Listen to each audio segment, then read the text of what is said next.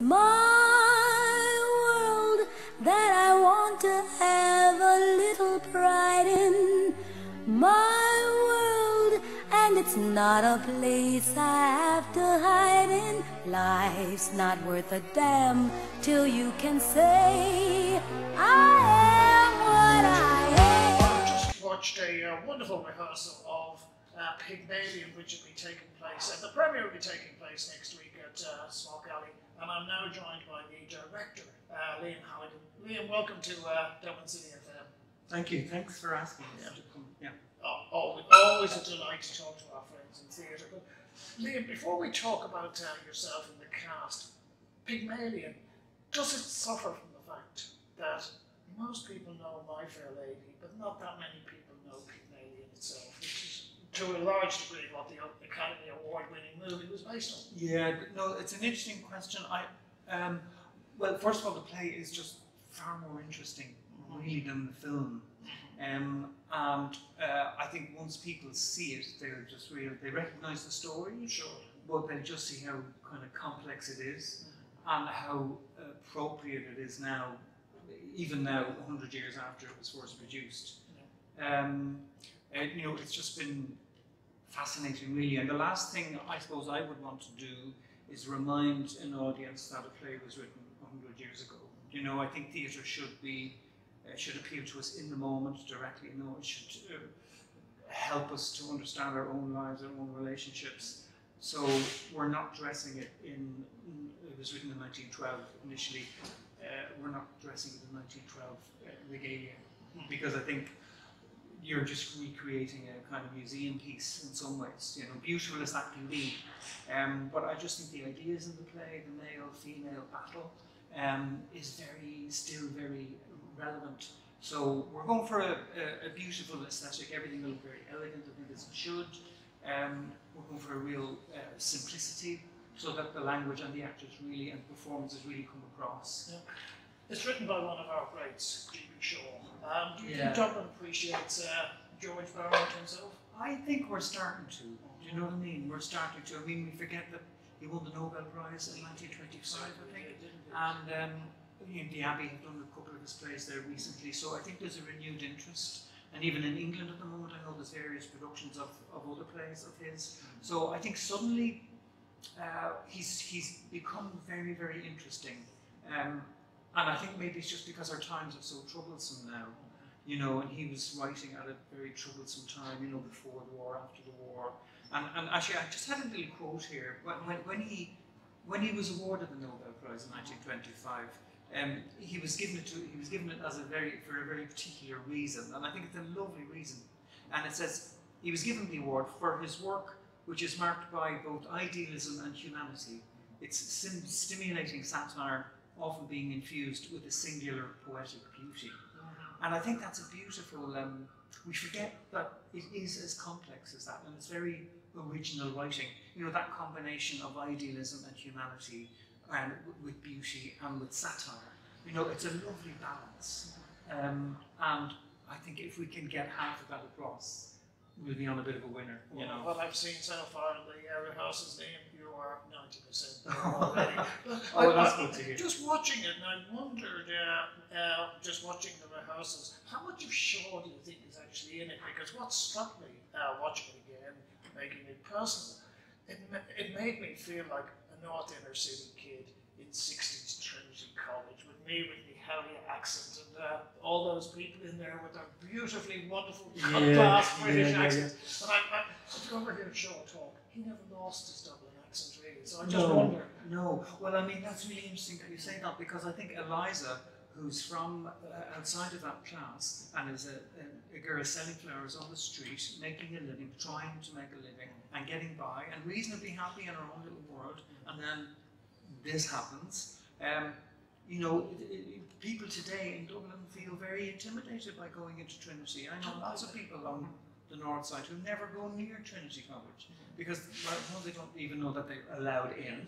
Even now, you might wander in accidentally, but I don't think they feel that they haven't got a right to go there even.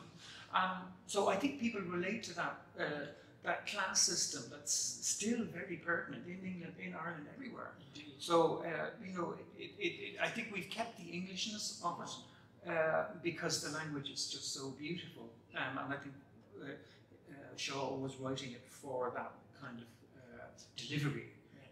However, we've made Mrs. Pearce, the housekeeper, a good solid Dublin woman, which I think works really well. So all the class differences are there, and I think it's still very relevant, and I would hope that the lovely audiences who come to Smock Alley will really relate to it, because there still is a snobbery in our society that's very often referred to, because we like to think we're classless, Yes. but of course we're not. Yes, you'd be pleased to know that there's the occasional Dublin accent, and even maybe country accents in Trinity College now, so well, that's... I know, isn't that funny? The odd Catholic even. Oh, we won't go into that detail. We won't go into that. I would describe it as a comedy of manners. How would you?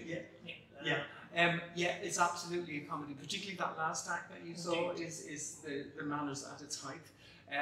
But you know, if you saw a bit of the second half, which is Act 4 and Act 5 together, it becomes like Ibsen. It becomes almost deadly serious, with a really serious, interesting debate. Ibsen was very influenced by, Shaw was very influenced by Ibsen.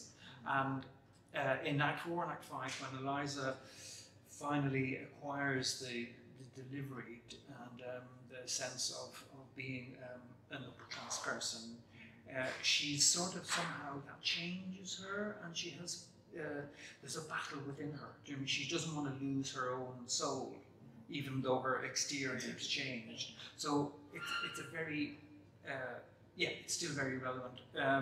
So there's very, very serious debates between Higgins and Eliza that could have been written by Ibsen, pretty much.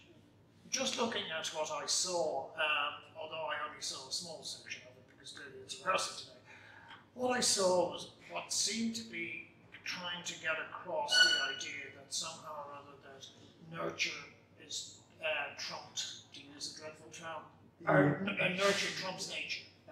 In other words, that we can smooth out your rough edges, that we can transcend your environment. Is that essentially the gist of it? I think that's, without losing your soul and your real personality. I think, and even it's not about gender or class, really, in the end. I think what Shaw is saying is just that every human being has that ability to learn and develop without losing their soul, without selling their soul. And you know, that's the idealism that he's after. So the battle in the play becomes not only about class but about gender. And will Eliza ever actually match the male Higgins, or will he match her? You know, and that debate is still hugely relevant. You know,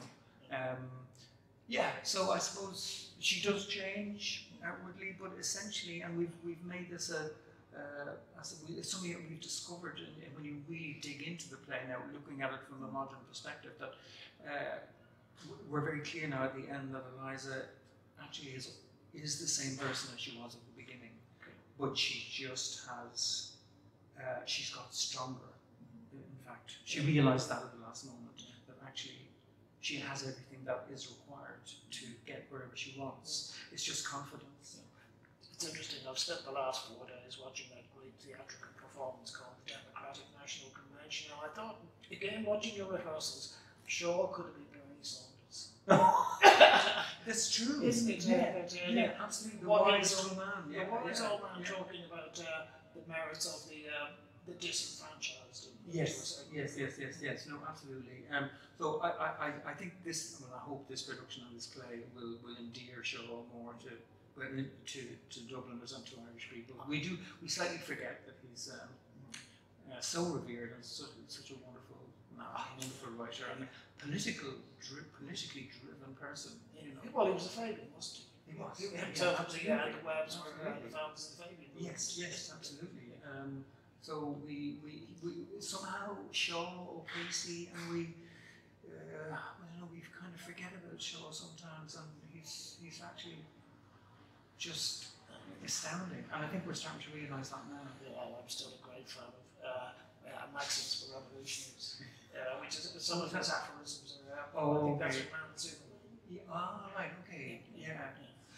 Just in a nutshell for people, the gist of the play, it's based on a Greek myth of Pygmalion, of a man who falls in love with a statue. Well, I think the artist gets, he has a couple of bad experiences with women, or so he decides, okay, I'm going to make my own woman, so he builds a statue of his ideal woman, and the woman becomes alive, and he falls in love with this ideal woman. Yeah, so it's like a moving mannequin, doesn't it? Yeah, yes. And we actually have a mannequin on the set. Oh, I see that. But yeah, he does fall in love with this woman. Well, there's a whole question there about what does that mean, falling in love with, you know, and does she become more, has he created a monster, or has he created something that he didn't expect? You know, so there's that, that's that other story there as well, I think, that show. Yeah, it's fascinating. We should remind people that anybody coming to see it, they're not going to get to see the songs, they're not going to get to see Professor Higgins do Rex Harrison. No, but we do have a song. Okay.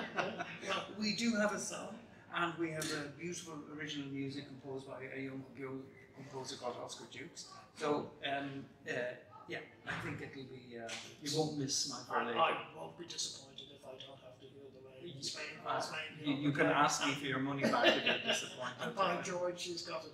Tell us about the cast. What I've seen is some very talented people. Yeah, I've been very, very, very lucky. Paul Meade is playing Higgins. Paul has been an actor for, gosh, what, 20 years more.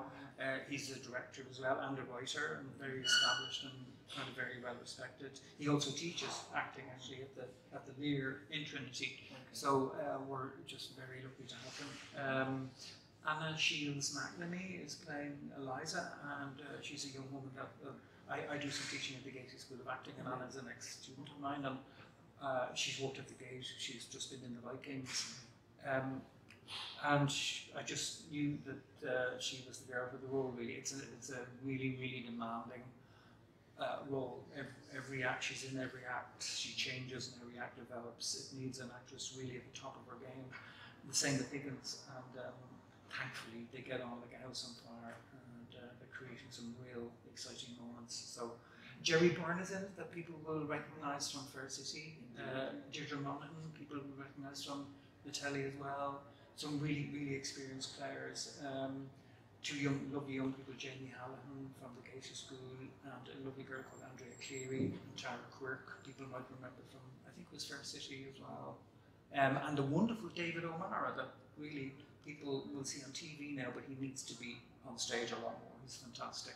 So I've been blessed. Yeah. You've got your premiere coming up next Wednesday, which is the 3rd of August. Yes, Wednesday. Yeah. Tell us about how long is the run for? It's 5 weeks until early September. It's a decent one, and we have a matinee on a Saturday and a matinee on a Sunday. We don't play on Mondays, and that's worked out very well. You can also, there's a wonderful deal in Smock Alley. They have a beautiful room upstairs where you dining room. Yes. And you can have a brunch and you can have a lunch and then see the play for really the best value in town. I have to admit to people, I've been living Abbey in the last couple of weeks, but I always enjoy going to Smock Alley. There's just something about it. There is. It's such a beautiful building, you know, and I think the fact that it's an old church somehow changes the atmosphere. People like being in there, you know. It's not intimidating like some of these modern cold stone buildings, you know. I can remember before it was done up, but you can see them all. well. No, it's a fabulous venue. Liam, I know you're busy to get back to rehearsals. All I can say is you've got a great production in the making, and in the best traditions, right? Thanks very much. Thank you for that. Thank you.